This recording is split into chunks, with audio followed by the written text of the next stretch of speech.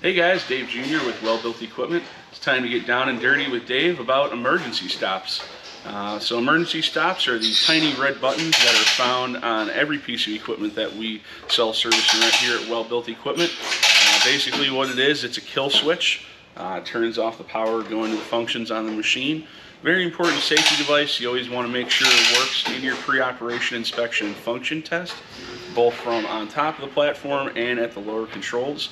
Reason why, in the event that the machine starts to run on its own, or a valve sticks, or a control gets stuck, hitting the emergency stop kills power to that circuit and stops all machine functions. We just kind of want to show you guys what they are. Obviously you know where they are on the machine, but we'll show you one on the inside. Pretty simple little piece of equipment. Big plastic button that attaches to a base. Sometimes they're metal with a metal base. And then it goes to a contact block.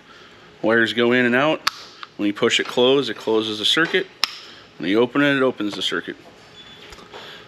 Alright, so now you guys are up to speed on emergency stops. Thanks for stopping by and getting down and dirty with me, Dave.